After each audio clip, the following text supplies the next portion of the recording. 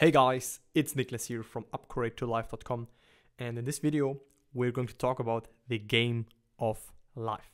Learn how to play it wisely to achieve your goals. That's the title of this video.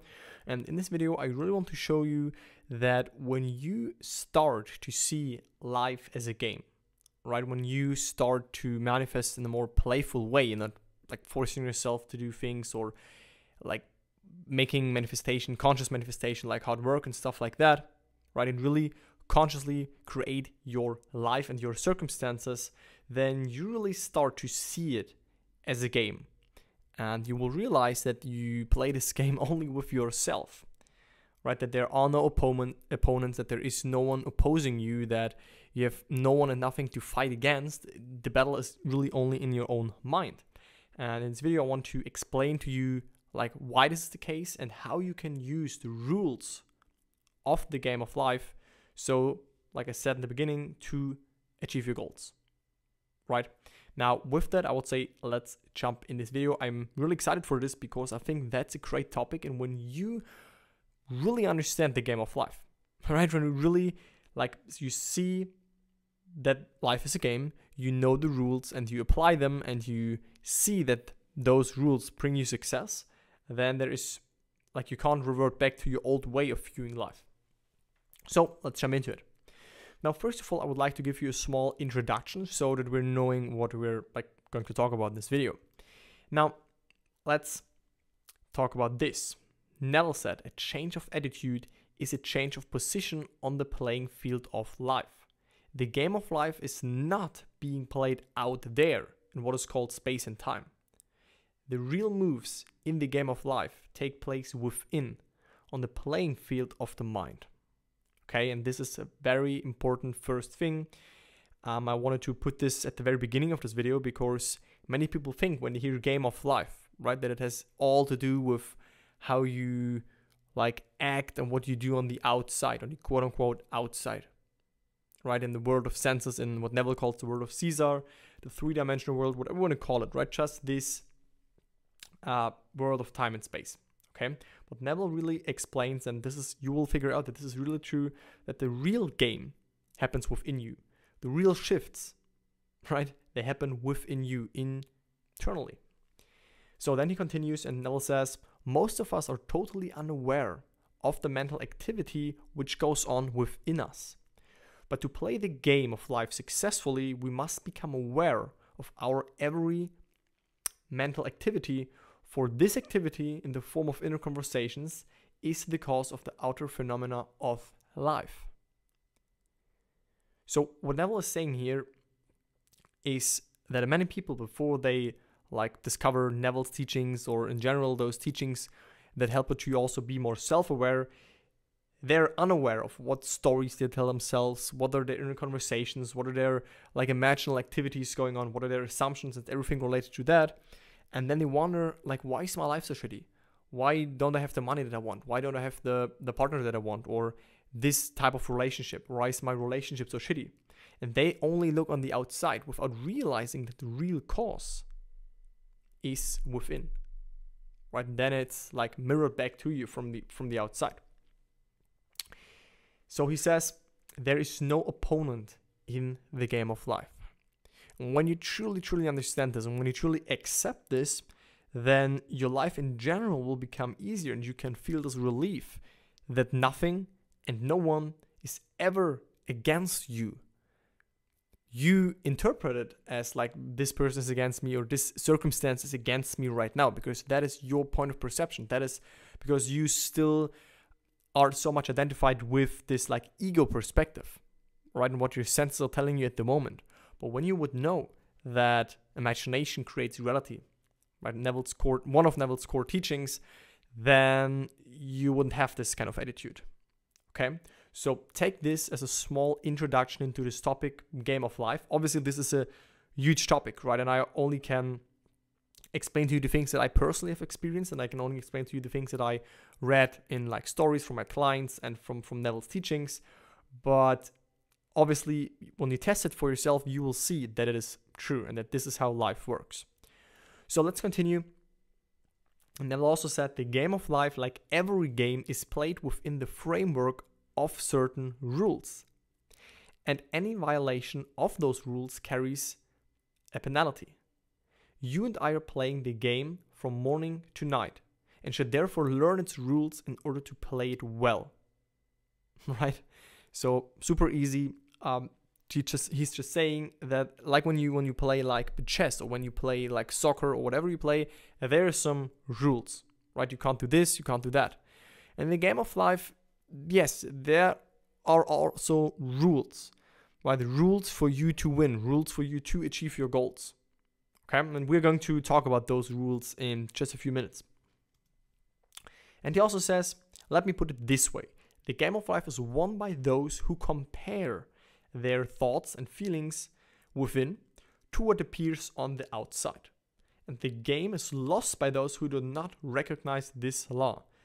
Being consumed by anger, they see no change in their world. But if they would change their mood, their circumstances would change. Then they would recognize the law behind their world. And the summary of that is that your internal world, which Neville gave some examples like your thoughts, your mood, your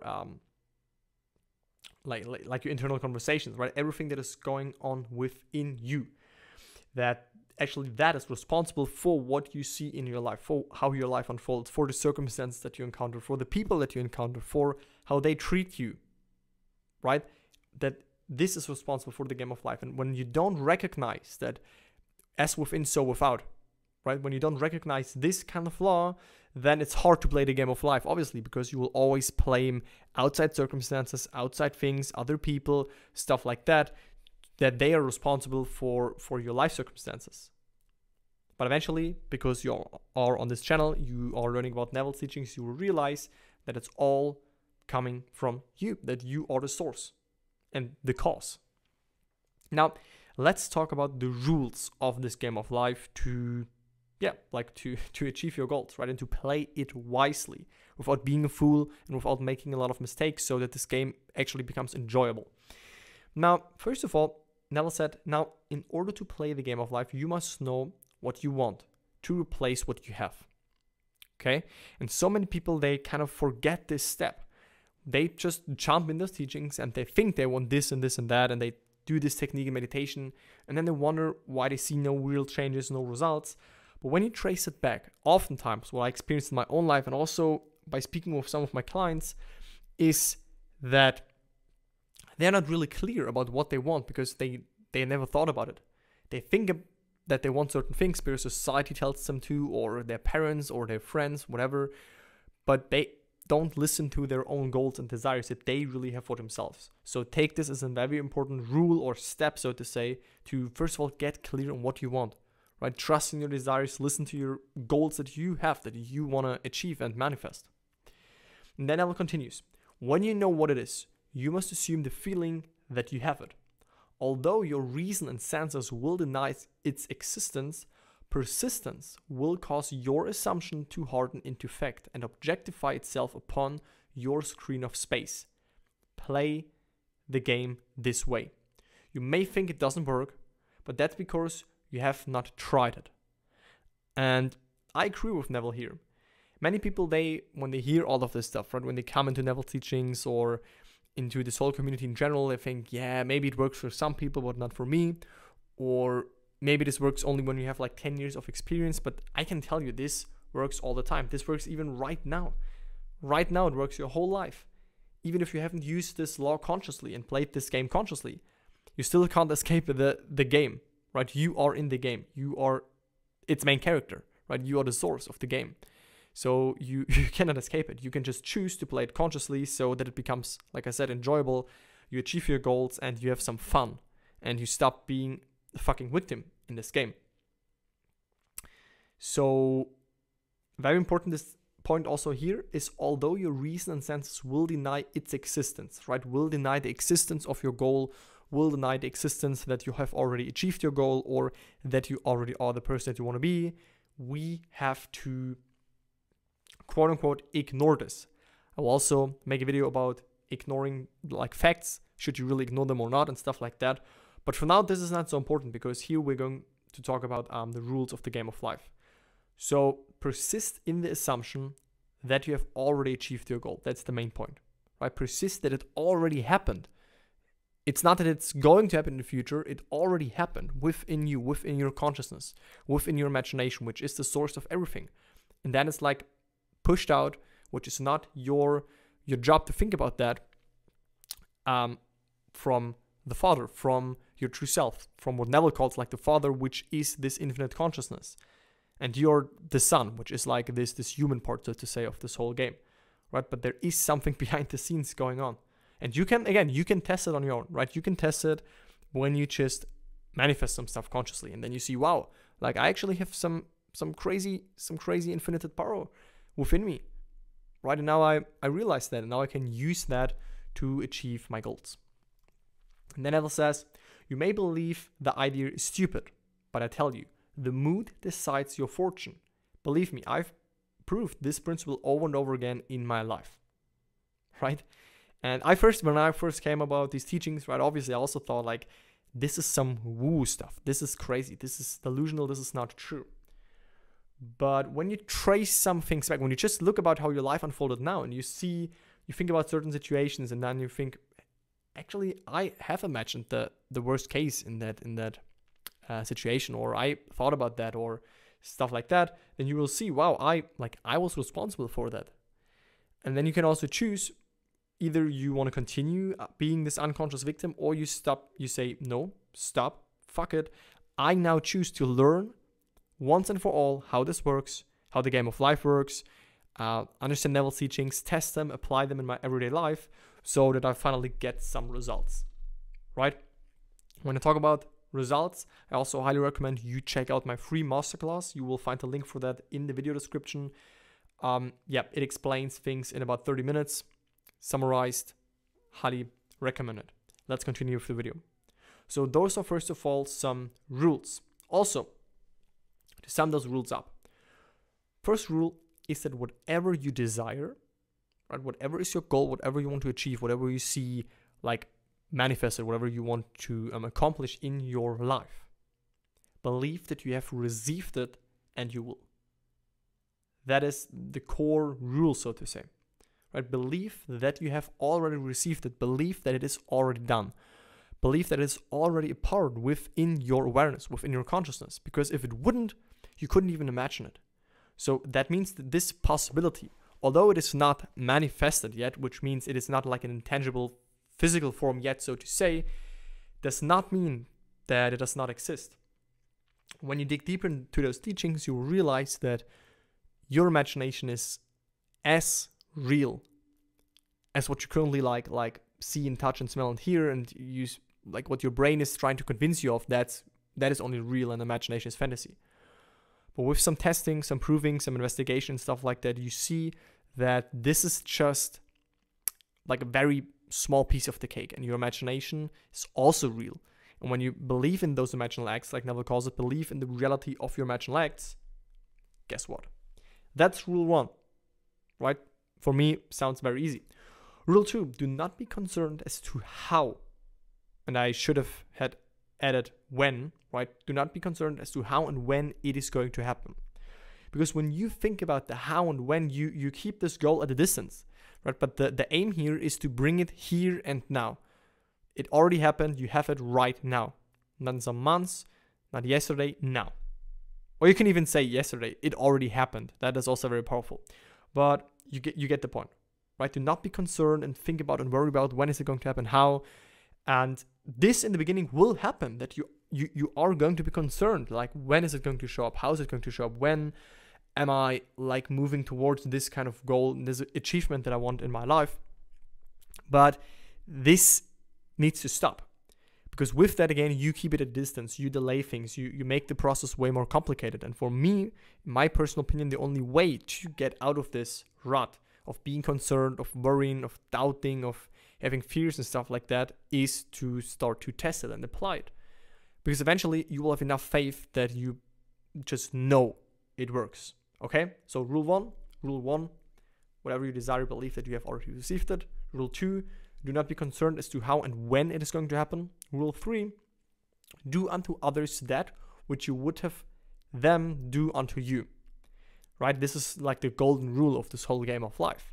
So don't imagine negative stuff for others. Don't imagine that other persons like have a bad business or like have no success or have no partner or whatever it may be, right? Just because you feel like emotional and you don't want others also to win, right? Because then you have to think that maybe other people also imagine negative stuff for you. So we don't want to even like think about that. We want to get this completely out of our system and then out of our mind, right? Don't imagine for others negative stuff. Never, ever. Only imagine good things for other people, and you can lift other people out of uncomfortable or like undesirable states when you see them struggle. You can imagine the best for them. That is your power. You can do that, and you will see by repeating that, they will show up differently. You will perceive them in a different way. Okay, so those are the 3 main rules actually. Now here's some side notes and stories that I also would like to share with you. And this is a quote by Neville. He said, "I remember visiting my family in Barbados when I was told I could not leave this island for 7 months. But I wanted to leave on the next boat out. To me, being on that boat was my end. So while sitting on my chair in my parents' home, I entered the boat in my imagination and viewed the island as I was departing. I did not know how I would get on it, but a week later, when the boat left the island, I was there. This I know from experience." And he also said, "I got out of army that way, knowing I wanted to be honorably discharged, and in my apartment in New York City, I slept as though it had already happened, and I was already there. Then my captain, who had previously disallowed my discharge, had a change of heart and aided in my release.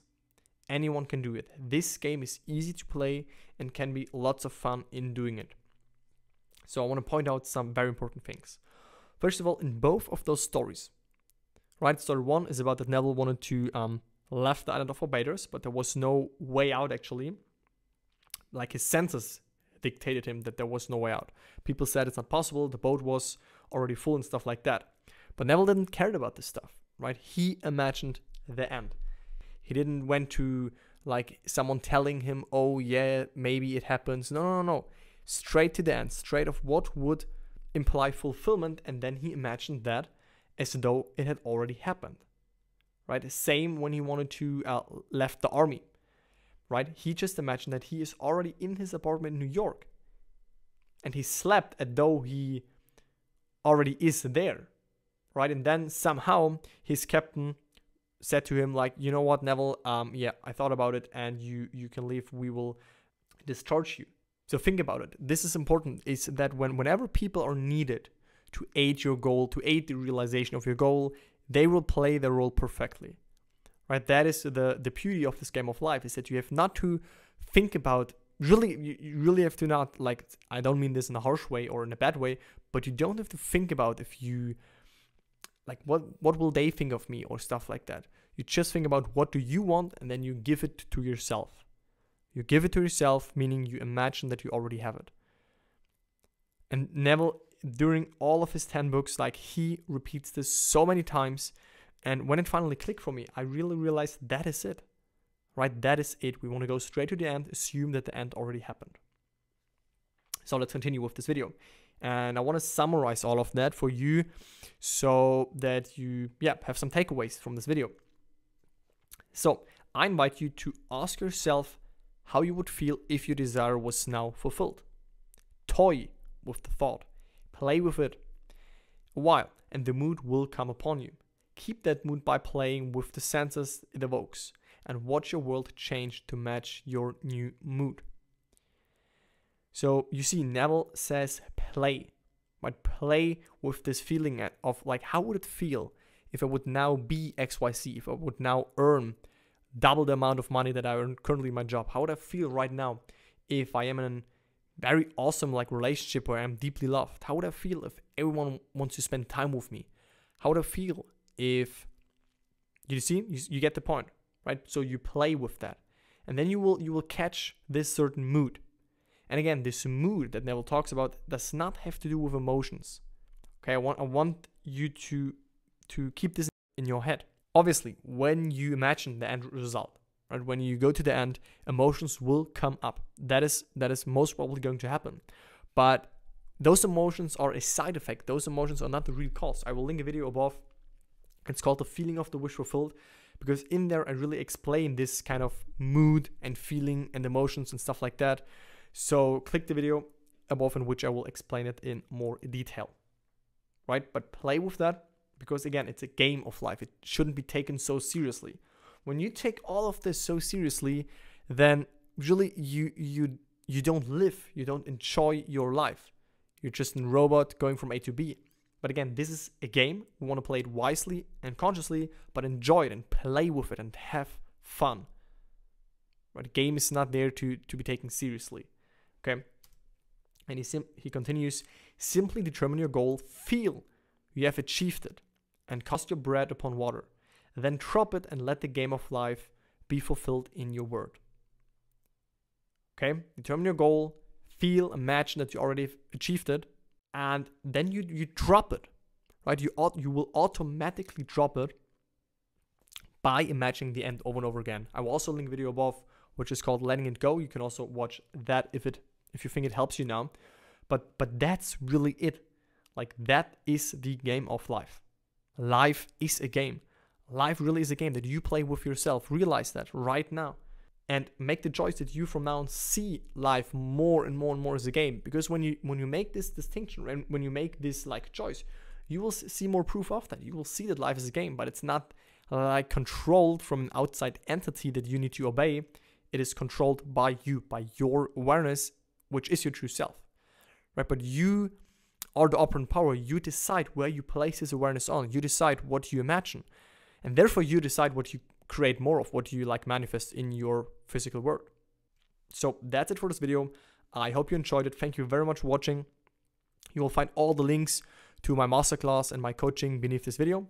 If you have any suggestions, any like questions, or you want to leave some feedback, I love that, guys. I love that I actually take my time to answer all of your comments. I really look forward for the next video. Thank you very much, guys, for watching. That's it. Bye.